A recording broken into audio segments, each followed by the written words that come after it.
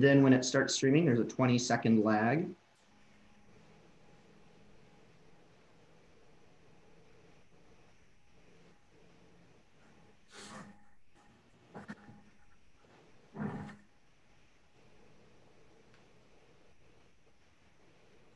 Then when it starts streaming, there's a 20-second lag. All right, I do believe we are live. Let me mute YouTube. Okay, welcome everybody. Thank you so much for coming out to this question and answer conversation on cover design and to join our guests. My name is Connor Coyne. I am the author of Urbantasm, and I would also like to introduce our other guests for tonight. Tonight we have with us Darcy Rowan. She was Urbantasm's publicist in 2018 and helped us make many of the critical decisions that kind of got this project into the air. For more than 22 years, Darcy Rowan has been helping business leaders, management consultants, entrepreneurs, authors, publishers, and nonprofit executives achieve their marketing goals. Darcy excels at seeing the big picture and developing marketing and promotional strategies that get the desired results. She works hand in hand with her clients to identify promotional opportunities, to create multi-dimensional media branding initiatives, and to execute impactful public relations and publicity campaigns. Ms. Rowan is a graduate of New York University with a degree in journalism. Until recently, she resided in Brooklyn, New York, and her husband is Antal. So thank you, Darcy, for joining us. Thank you. Great seeing you. And we also have with us tonight Sam Perkins-Harbin, Urbantasm's book cover and web designer. Captain Sam Perkins-Harbin is a lifelong adventurer, an artist, and a maker. He has produced a wide body of visual work in a range of genres and styles, not wanting to limit himself. He enjoys working with writers and musicians to produce and collaborate on cover art and promotional materials. He currently lives in a van, most likely down by the river. This is actually not a joke, but it is an awesome van. But just as equally upon a mountain or at the sea. But like on a boat at sea, not in the van in the water, because that would be weird. So thank you for joining us, Sam. Hi, everyone. All right. So I also just want to thank our partners in this project. The Flint Festival of Writers has graciously agreed to partner with us tonight to help get the word out. I really appreciate. And of course, I need to thank my lovely and talented wife, Jessica, who will be moderating the comments on YouTube. So if you get a friendly hello while we're here talking and you're wondering how can they type and talk at the same time, that's actually Jessica's intelligent voice at the other end of the keyboard. So I am very grateful to the Flint Festival of Writers and to Jessica. I'm going to try not to talk too much, but I just wanted to say a couple words about why have this event and why have it like this.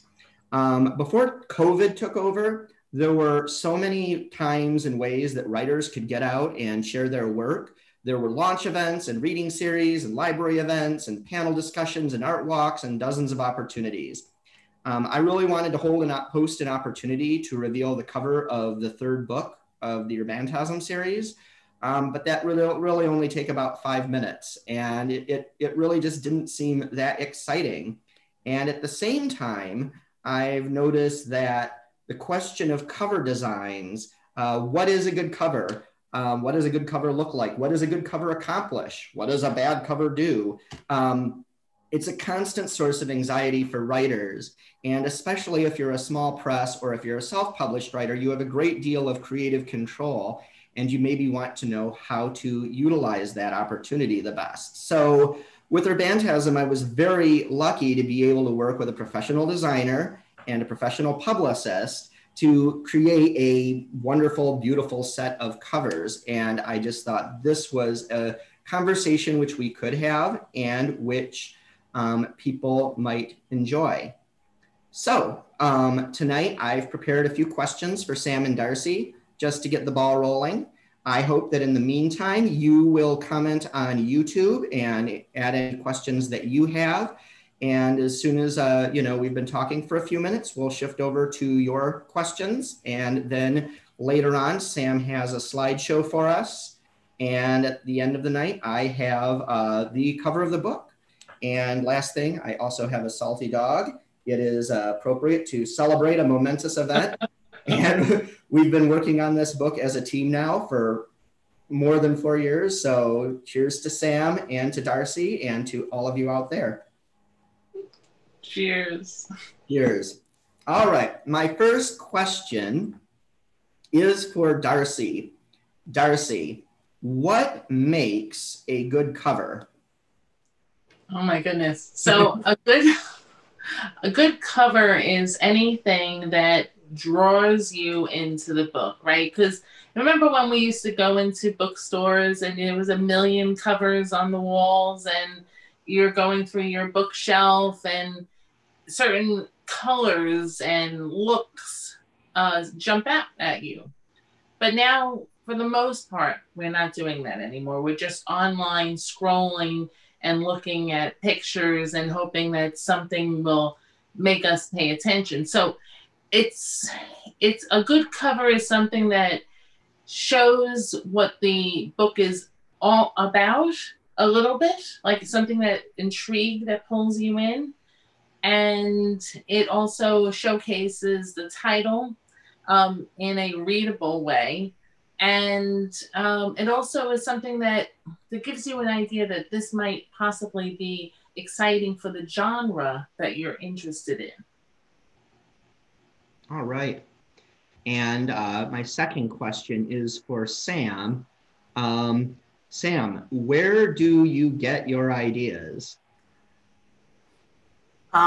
I get my ideas, I think, from just browsing around books that I like to read, um, images that I find striking or bold or particularly jarring and different. So I'll kind of just go through with perhaps like a color in mind that I might be looking for, some type of composition, and then I just kind of rapidly will look through images and I'll save those that I find intriguing, and I'll just kind of build a personal catalog of images, and then from that kind of overview of pictures, I'll just kind of assemble something in my mind and then start making from that. Just to kind of follow up with each of you respectively on your answers to those, I think one of the first big ironies once you get out of the just writing part of writing and into the publishing and promoting part is, of course, we've got this adage that everybody knows, which is don't judge a book by their cover. And one of the first hard realities you realize is that everyone judges a book by their colors. Some people are very apologetic about it, some people not so, but it is literally the first thing you encounter of most books. And you usually like make a decision whether to pick up that book before you even read a single word of it. So with that in mind, Darcy, I think something that any writers here will be anxious to hear. What are some design faux pas? Like, what are some things where you see that on a cover and you're like, oh, they don't know what they're doing, or that just got slapped together, or the writer did this themselves. Oh, the thing about book covers is most people who read certain genres are really drawn to certain genres because of the look of the book. There's like significant ways that are always that type of book. And there's certain characteristics. So if I'm looking for horror books, they're usually dark and they have, black backgrounds and they have a lot of red and they have like a violent look to it. And that's something that the reader is looking for because it's something that they're used to.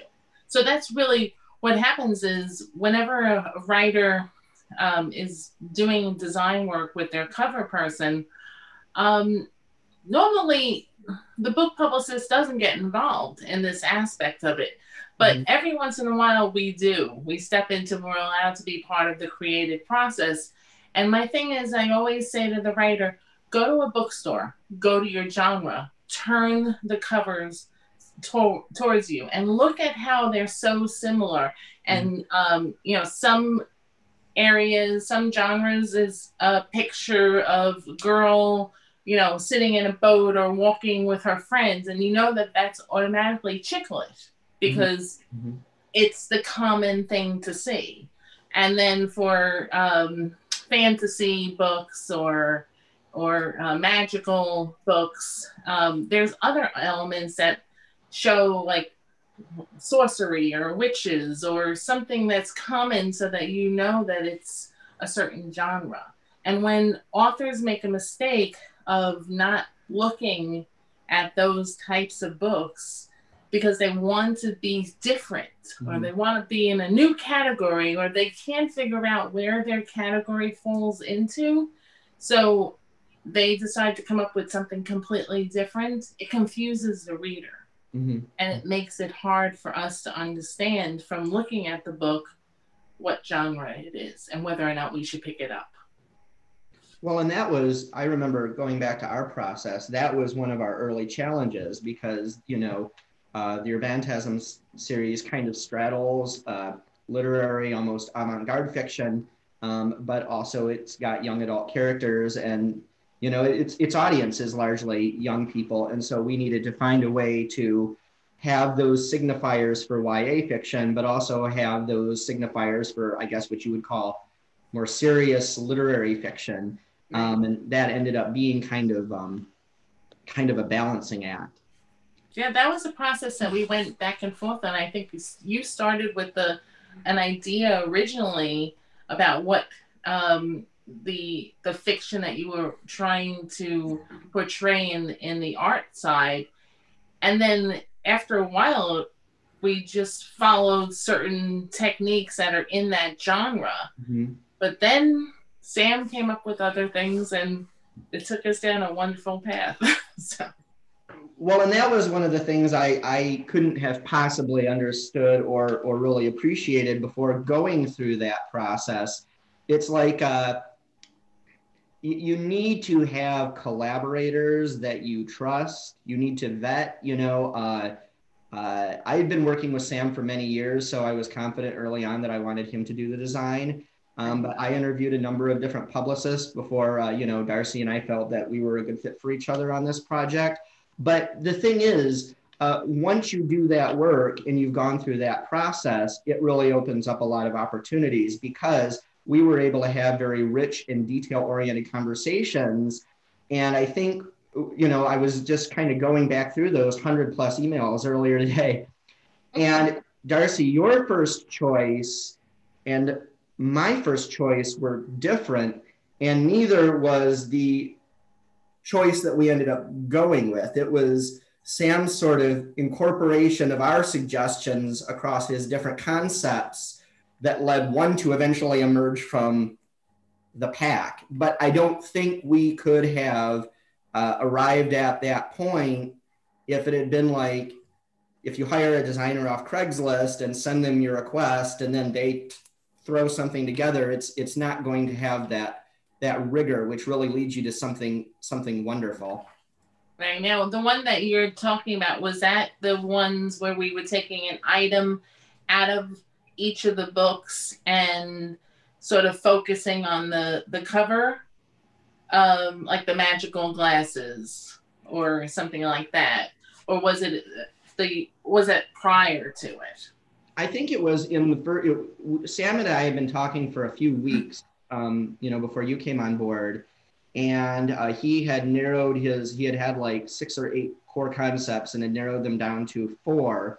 There was one I liked more than the other, and it was not your favorite. And I want to say it was the one where it featured the sunglasses very prominently, and you said, those look like Harry Potter. People are going, this is a Harry Potter book. Which hadn't occurred to me, but you were absolutely right. They were Harry Potter glasses. And then the one that you like, if I recall right, it had this sort of like reflection, like there was a puddle on the ground and the buildings reflected off the puddle, sort of a mirror with a mirror effect. Right. But the one that we went with, which was sort of the this abstracted atmospheric skyline, Right. you know, that was kind of a dark horse. And you know, there was one moment in particular, because Sam, you had Sam will probably show it later, so I shouldn't get into too much detail, but it was basically black and white and yellow, like lots, or black and blue and yellow, lots of black, lots of blue, couple dots of yellow. And then Darcy, you made the suggestion that you wanted sort of a more of a, almost a luminosity to the blue. And so Sam, you added an effect to kind of like create this glow around the building. And all of a sudden, like even just that one revision, It was like, made, wow. oh yeah, absolutely. Well, my last question I will have before I see what questions people have submitted. And if you want to submit questions, you've still got a few minutes, because there's about a 20-minute lag between my talking and YouTube. Sam, you don't just do book design, you are a graphic designer writ large. And so I think one thing that comes with this versatility, how do you balance the creative demands of your clients, the reasonable creative demands or the less reasonable creative? How do you balance that with the exacting parameters of book production? Because a book is not like a website.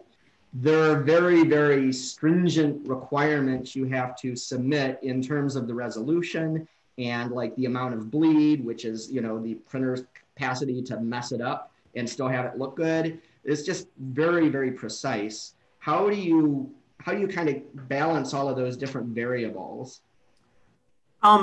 I don't think it's harder because you have those exacting demands. I think in some aspects it actually makes it easier because you're given dimensions that you have to work with. It's not like you have a blank canvas that could be a foot wide or 3 foot wide, and you know that it has to have a certain amount of text that has to be legible and preferably legible from a distance. So, then at some points the text becomes part of the art itself and then works with the other elements in there. And then, you get the bleed and the guidelines and everything that kind of shows you how to crop and balance the book. And then the further refinement, of course, comes when you add in, page count. You have to be flexible as to if you're going to have, a graphic design on the spine of the jacket and not just, a solid color, how you want that design to be featured or bleed, as well as the back. If you're going to have, part of the image extend to the back or be replicated or be something different, that's something that can be developed in the process. But I think those kind of restraints really, really help focus the art and design to get that balance that everybody needs. All right. And in just a moment, I'm going to go and see if we've got questions, but there were a couple other sort of like things that I also thought might be of interest to readers here. First, I just briefly went off my bookshelf and grabbed some covers that I remember as being very memorable. So I just thought I would, parade them across very briefly. This is The Wizard of the Crow by Ngugi wa Thiong'o. He's a Kenyan writer, and he wrote this kind of magical realism story, or this parable about, about insurrection in a fictitious country. And I just think that this cover manages to capture both, like, the idea that this is going to be a politically topical book because of the signifiers, the flag, the chapeau, the very, bold, almost like flag-like colors and such, but it's also got this whimsicality and this sort of like collage type feel, which, suggests the magic in the story, because it is a story in which a lot of fantastical things happen. This is the newer translation of The Idiot by Fyodor Dostoevsky. I'm actually trying to finish this right now. But, it's just very clean and tidy. And really speaks to the dynamics of morality and, the struggle to evaluate what is a pure life or a good life. That is kind of the heart of the plot in that. I kind of poked fun earlier at writers designing their own covers, but but this is one that I actually really like. This is Juna Barnes, and she was an avant-garde writer of the early 20th century, and she did this illustration of her her second novel, which is also kind of surreal, but it's very much about like the dynamics that she had with her father. So this sort of domestic agrarian scene, kind of almost done in this, almost makes me think of like wood blocks, like people would carve out blocks and use them as stamps. Right. Kind of, that this is a book that deals with archetype and mythology. And then a very famous one, of course, is the cover of The Great Gatsby. I know some people are sick of seeing this cover all over the place, but it just speaks to me. It's just so evocative and so rich in detail, and you can keep looking at it and see more. And then my friend Reinhard Suarez, who's actually a contributor to Gothic Funk Press, this is his first novel, The Lords of Badassery. And Darcy was talking about genres, and you see a cover and it kind of tells you what to expect. I feel like this is a great example. I love it.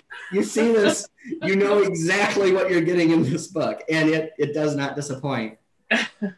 So let's see if we've gotten some questions so far.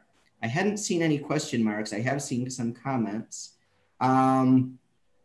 We have one comment from Neil C., which says, if people didn't judge a book by its cover, there would be no work for me.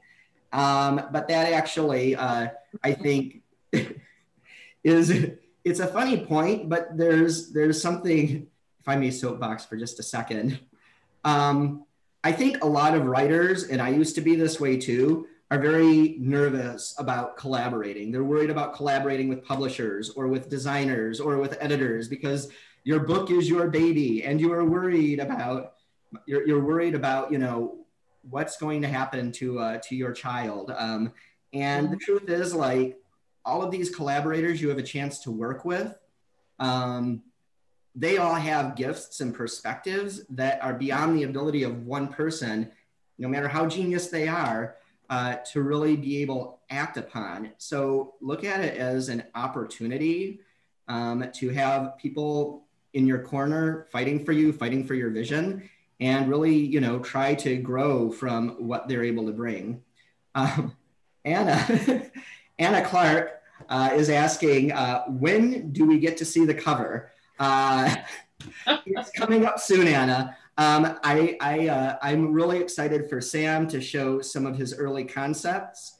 And after that, if we don't have any further questions, we will get to the main order of the day. So Sam, do you want to tell us a little bit about the process and show people some of those early drafts that we worked on? Yeah, sure. I can do that. I've got all those old things saved. I think the hardest part of any project is really getting started and where to get started. Full disclosure, I haven't read the book. For most of the covers that I've designed, I usually, design them without reading the book. But that's part of the collaborative process, working with the author, explaining what they want or what the book is about. And then, I can kind of interpret that based on the genre, or like Darcy said, a particular visual style that's present in that type of and from there it's just kind of going through and collaborating with Connor. I knew what kind of a color palette he wanted, and some of the iconography or imagery that he wanted, and so from there that kind of narrowed it down. So he wanted like glasses and purples and blues and kind of like an industrial type thing going on. So from there, that kind of gave me a starting point. So I think I'll share some of those things here. Bear with me while I bring over here. Okay, so this is what we were discussing earlier. I'll just cut right to kind of our final four concepts, and then I'll rewind a little bit. But The one on the far left is what we eventually turned into the final cover for book one. And then there's three other concepts there. So you see the Harry Potter glasses that neither Connor nor I, made that correlation. And then we've got the one with the puddle and the reflection and kind of like the scrawled graffiti type writing. And we have the one I think that Darcy favored, the one with like the glowing effect, and it kind of adds that mystical, psychedelic nature to it. And so what I really like doing is, in addition to the collaborative project, is I'll work on multiple images at the same time. So whether it's for my own professional self, if I'm drawing a picture or a print or something like that, I'll make 3 different ones. And then as I'm making one, I'll go and work on the other one. And then I get ideas working on all 3 of them that I'll merge together to create something better than any individual one. So that's kind of what we did here is we took, as we moved on to the final process is, took like the glowing from the 4th one and added it to, the factory of the 1st one, and but brought in some of the color palette from the 3rd one there.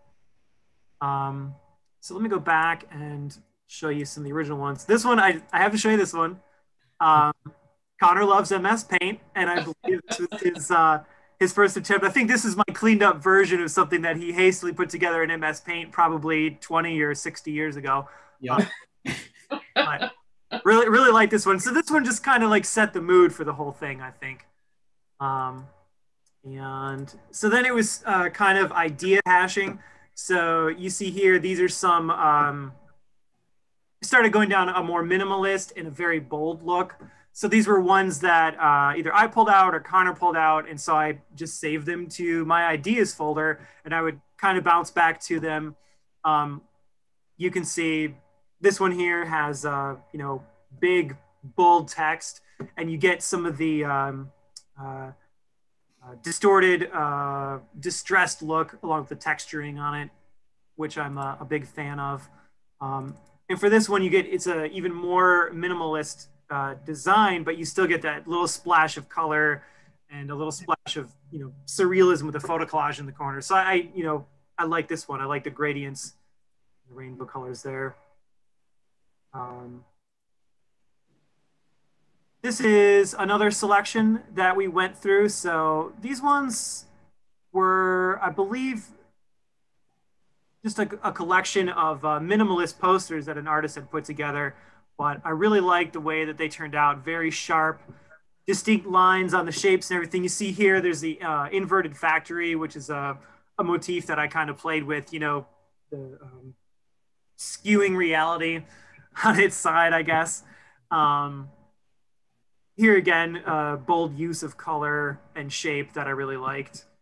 And here you've got a really nice contrast between the colors that I was a fan of.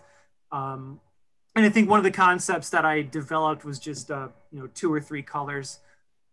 So this is really useful for that. Honestly, love or hate Pinterest, it's really good for just kind of looking at a whole bunch of things all at once to really get your creative juices flowing. I really want to read this book. I haven't read it, full disclosure. But Gravity's Rainbow, this is a great cover here. Again, you've got kind of the urban landscape down there on the bottom, and you've got a little bit of that, psychedelic otherworldliness going on in the sky. And so from those, let's see, I started to hash out concepts. We'll just kind of quickly go through these. So I think I banged out, looks like I think I went through about 8 and then made 4 or 5 more in the process. So playing around with the glasses and distressed urban architecture here, glowing text. Or with distressed, or the distressed texture and decayed urban architecture. And I think what I did for these was I sent a whole batch of these to Connor, and he would go through and pick which ones he liked, or if there are any ones he just despised, we would just toss those out and kind of continue on from there. But that's the beauty of creating 6 or 7 or 8 of these is some are going to be winners and some are going to be losers, and then the ones that work well, you just kind of start to to merge those together. And that's how I work with most of my clients to accomplish their design goals is, I'll give them 2 or 3 proofs of concept, and then they pick what they'd like, and then we kind of merge that together to really, hit the nail on the head. I think I was a big fan of this particular one originally. I like the glowing text, and we started to play with the industrial architecture at the bottom, but it just doesn't have that, I think, psychedelic flavor that we were looking for, or I was looking for. This is, of course, the base that we went with and further developed into other concepts, but got the very minimalist, stark colors. And then later Darcy suggested, well, how about we merge these things and really make that pop out. The glasses motif, a little bit more twisted version of the one we saw earlier. Very minimalist version, very Harry Potter. So we decided to nix this one. And then a few more concepts of earlier ones here. This is another one I was just kind of doing a more literal interpretation of what the book describes the glasses as. But we just nixed this one as well. Oh, actually, I should point out, you can see the title for Urbantasm was something that we further developed here. Is we like the way that the letters were decaying in this and the very big block font that I chose to use. So that we incorporated in the final covers. Okay, so this is an exploration of the four different book covers. Connor, is it okay if I go through these even though they show the titles of the other 2? Yeah, I think that would be really useful because I maybe that'll give people a perspective on all the different directions one text can take to a cover. Sure. Okay, so for this, what we were doing is Connor would explain to me, a particular motif or item or subject in each of the 4 different books, and then I expanded upon that to kind of get a holistic view of all 4 covers, what they might look like together as a unit, and then kind of, as I would draw one, then I could draw the other one, and then go back and refine the first one, and so on and so forth. Give me 1 second here. The screen's going red. Okay, so here we see the cover for the first book, obviously. And then motif for the second book. Very early concept for the third one. And the fourth one. And another thing that we took from this exploration is you'll notice that the title kind of gets more and more decayed and distressed as the books progress through the series. And so that was another thing that we took over and combined with block fonts. So I'll just kind of show you. These are the latest rounds here. So then we began to decide, which one we wanted. So we went through an email chain and kind of narrowed down the things that we liked. And we went with this version. And the second one added a lot of, backlighting to it and streaks in the sky. I added, clouds and the house that's overshadowed by the factories is starting to take shape. And then you can see we've taken the block letters from the title, turned them on their side to give it a really unique and distinct look. But I love that one. Thank you. Remaining, legible, which is a thing I always fear. It's like, oh no, I'm going to print this. Oh God, nobody can read it. It's an 8-point font. Why didn't I check it? But I think we succeeded in this pretty well. And I lightened up the colors a little bit, which is another element that we played on with the covers. You can see the difference between the first and the second book. The sky will start to change color. I think it gets dimmer or more foreboding as the books progress. We went in this one. You can still see the house is kind of just like your average Midwestern bungalow, and then Connor wanted the house to be a little bit more how did you describe the house, Connor? Well, I described it as Victorian, but but the first Victorian was like the Addams Family house Yes. almost. Yeah. Yeah. So as you can see here, the house that I drew ended up being a little bit too Addams Family. So tone it down just a little bit. And so here, I believe, is the final cover that we went with for book one. Mhm. You know, I did a little bit more research into Victorian houses and kind of went with like a Victorian Queen Anne style farmhouse here, overshadowed by the factories. I did add. I'll just point this out. One of the little things, not really an Easter egg, but one of the little things that I use in my design motif is you'll see these X's throughout like the factory or tree branches and even in the clouds. That was just a design style that I really like using and playing with. But Connor, if you could tell a little bit why the X, I guess, is significant. Yeah. Well, in the book, there's an automotive company called X Automotives, which is pretty obviously a stand-in for General Motors, but it's X Automotives, and then there's a neighborhood called the O's, and so you have this almost like tic-tac-toe X shape and O shape motif kind of playing out throughout. And I was super excited when I found out that that was something that Sam was incorporating into his cover designs. Because like, for example, the window on the house is circular, but it's got, the cross X shape in it as well. And, there are other examples of that in each of the books. Let's see. So yeah, so that's all the images here that I have currently set to share. Do you have, Connor, I guess, Darcy, do you have any questions or about that spread? Well, we did receive a question from Neil, and he says, there seem to be different approaches representative of the story and characters and symbolic of the story. How do you decide which is appropriate? So in a way, you kind of spoke to that, but, are you going for, how do you balance what's symbolic with what's representative? I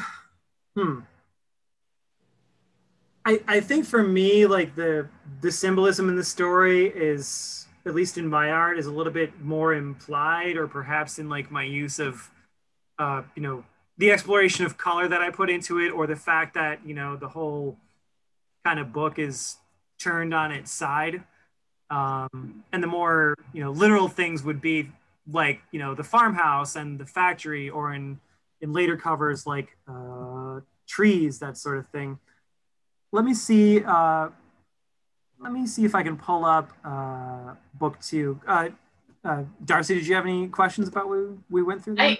I just wanted to say that I think that what happens with writers and artists is they have to figure out what is the point that they want to put forward for the reader to grasp. So in Connor's book, there was a lot of items that we could have pulled out. And when we first started talking about covers, it was actual items that were prominent in each of the books, and we were centering on that. But then at some point we switched and was thinking that it's really a story about the town or the city that it's in, and that became our focus.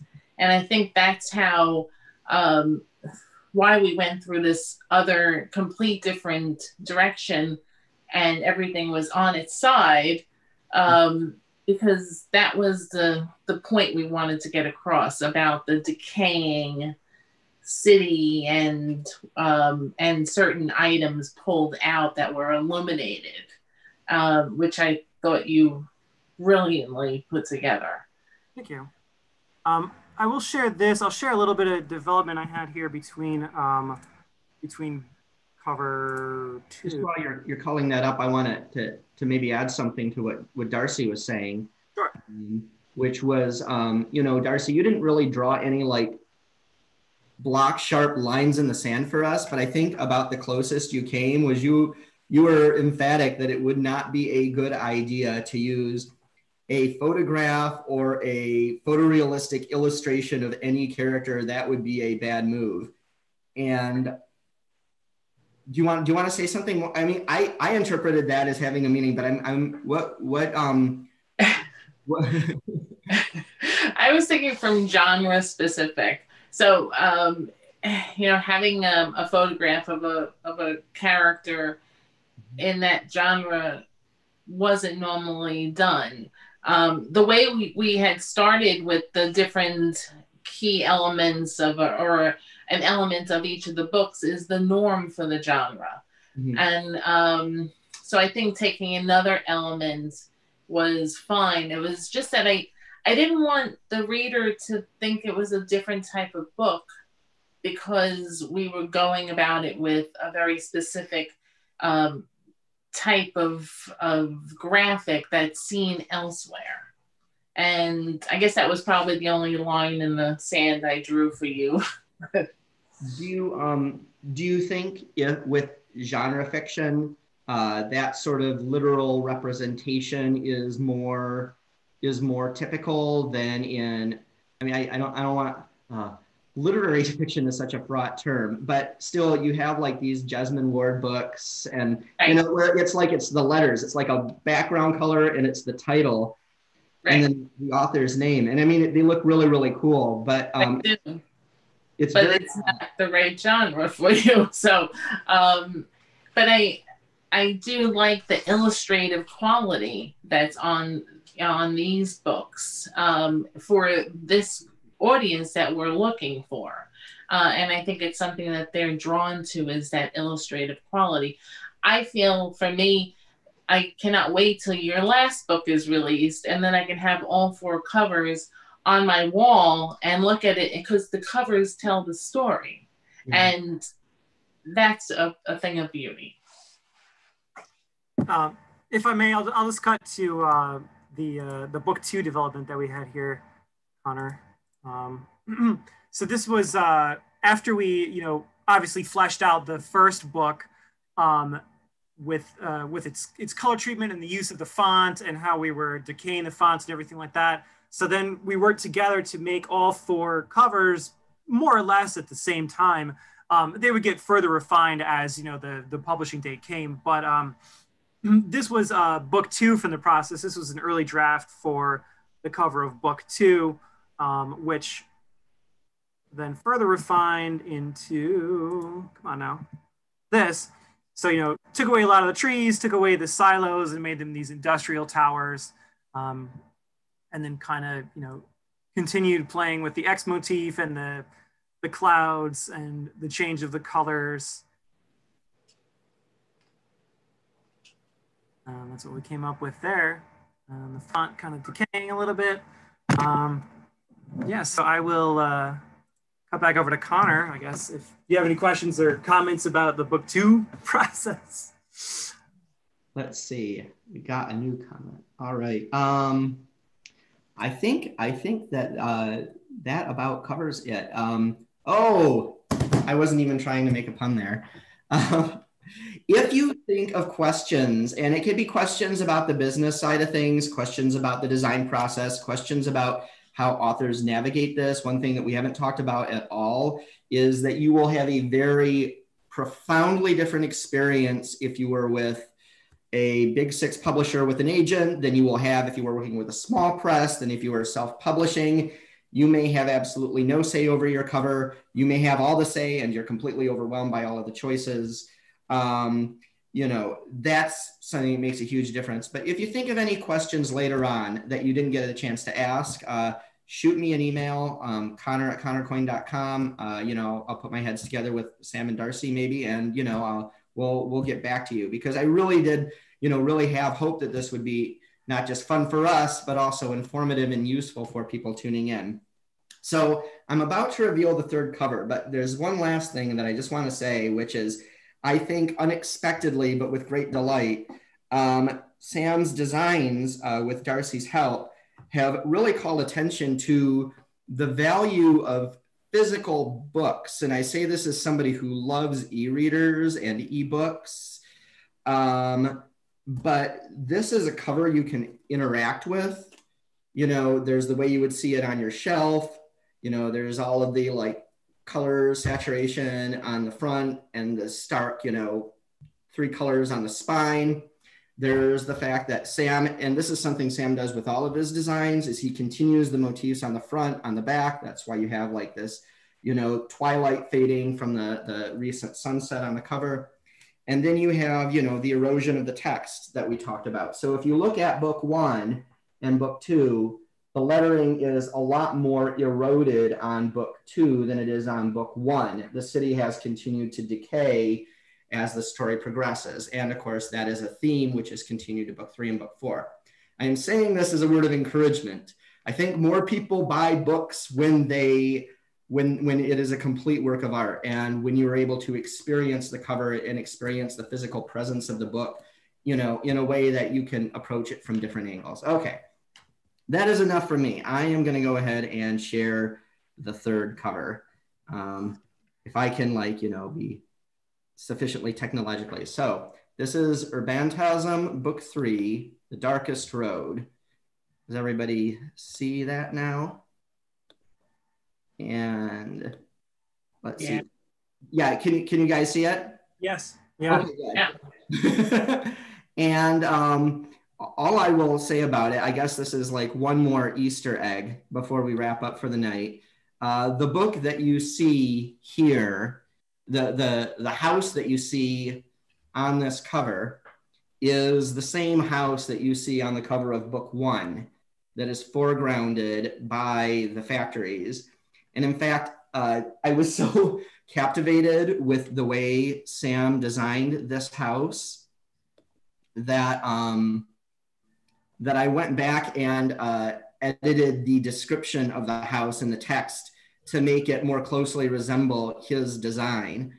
But there you have it. That is the grand finale. So, Love it. So That's really cool. Yeah, it looks great. Well, thank you, Darcy, and thank you, Sam, for going on this journey and helping to make these beautiful covers and help me create a product that I could really be proud of. And then thank you also for tuning in tonight and having this conversation. And it really has been a lot of fun to me. These author events are the most fun when you get to connect with people and reconnect with people. And I almost feel like, it's not even COVID tonight. Like we're just hanging out, having a conversation. That's great. All right. Well, I think that's everything that we had to talk about tonight. So I just once again want to thank my guests, want to thank Jessica for moderating, thank Gothic Funk Press, thank the Flip Festival of Writers. And again, I'm looking forward to seeing everyone next time. Yeah. All right. Take care and have a beautiful, safe, restful weekend.